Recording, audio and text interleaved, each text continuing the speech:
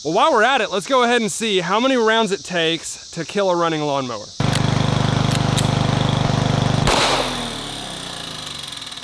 That's a lot more than I thought it would take. Welcome back, guys. Thanks for watching. Today's video is quite a bit different. Definitely a stretch for what we do here on the channel, but this is one that I've always been curious about. So today, we're gonna see how tough are lawnmower blades. So we've all been mowing and hit stuff we're not supposed to, rocks, bricks, sticks, live ammo, that happens quite a bit out here actually. So these lawnmower blades have to be built pretty tough to withstand some of those impacts when you run over stuff that you're not supposed to. So what I bought, these are John Deere, by the way. What's the saying? Nothing outruns a deer.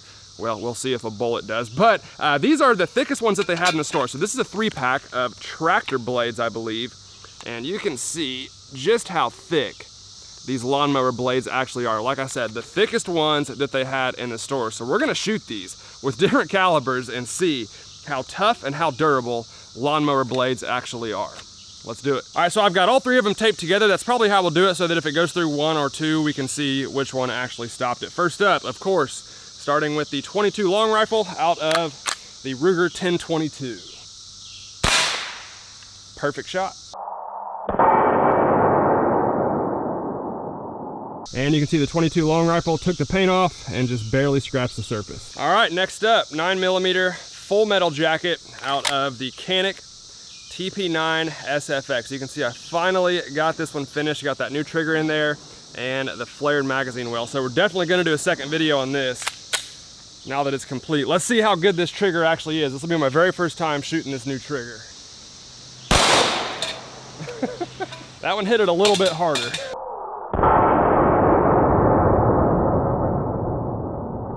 All right, let's see what the 9mm did. Wow, so there's our impact from the 9mm right there, and it also just took the paint off and scratched the surface. There's not even a dent in that lawnmower blade. I definitely expected the 9mm to do more than that. These might be tougher than I thought. All right, since we're probably gonna start shooting these with some bigger guns, I went ahead and took them off the steel plate and set them up on a cinder block. Next up, we have the 40 Smith & Wesson. This is a Federal Hydroshock hollow point, I believe. And we're shooting this one out of the Glock micro conversion kit with the Glock 23 in it. Let's see what the 40 does.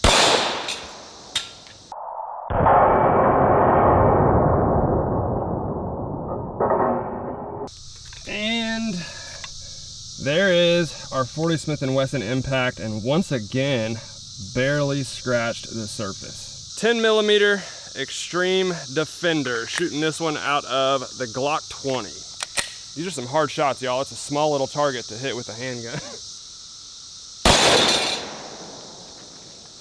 Man, that 10mm is loud.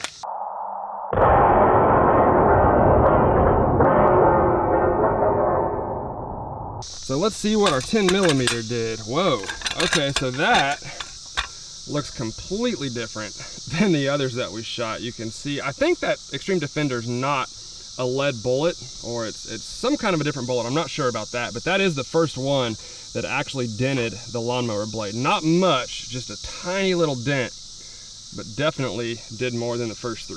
Let's get out some rifles and see if we can get through this thing. All right, for our first rifle caliber, we have the 5.56, and we're shooting this one out of the Daniel Defense Mark 18.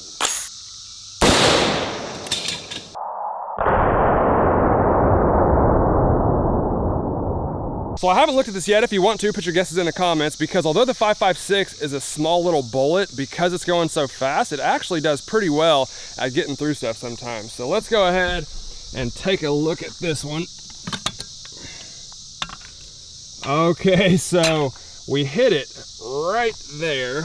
You can see in the same spot, or close to, our 40.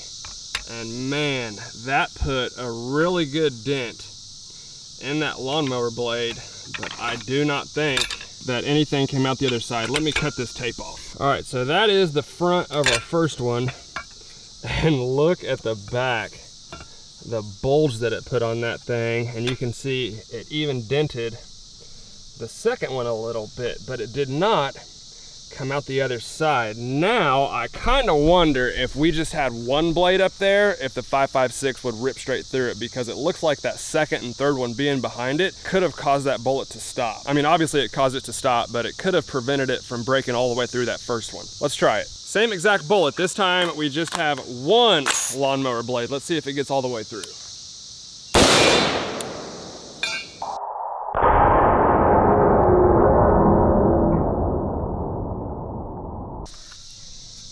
Check that out. Straight up hole punched it. Definitely went all the way through. Looks like relatively easy. So now the goal becomes getting through all three of them stacked on top of each other, and that's what we're gonna try with some of the bigger rifles. All right, so I put the front one in the back so we have a relatively clean surface on that front lawnmower blade. Next up, the 7.62 by 39 out of the AK-47.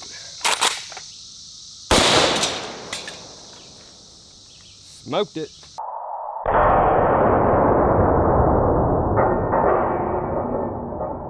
Unfortunately, I hit that one kind of off to the side, so you know what that means. We got to redo it.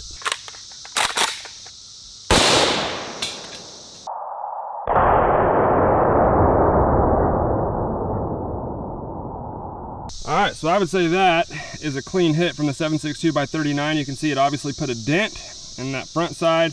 And then, of course, nothing came out the back. It looks like it barely even bulged out the back of that first lawnmower blade. And there's the first one that we shot. So the AK did not make it all the way through. Let's try the big old 308 out of my Savage Axis bolt action rifle. I think this will probably get pretty dang close, if not go all the way through. Well, it blew them apart pretty good, that's for sure.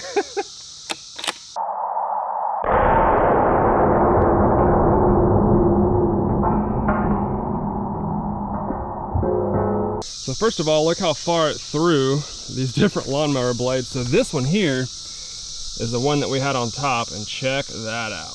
Definitely punched straight through that first lawnmower blade.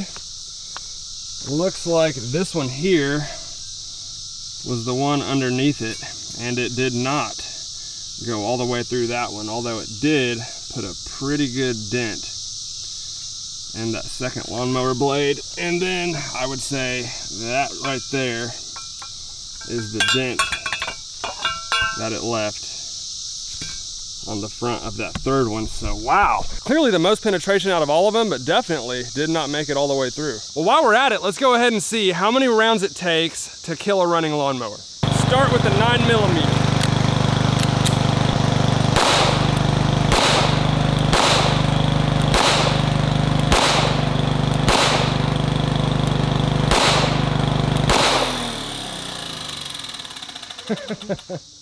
That's a lot more than I thought it would take. That's 8 rounds of 9mm, and it finally choked out. Not too bad.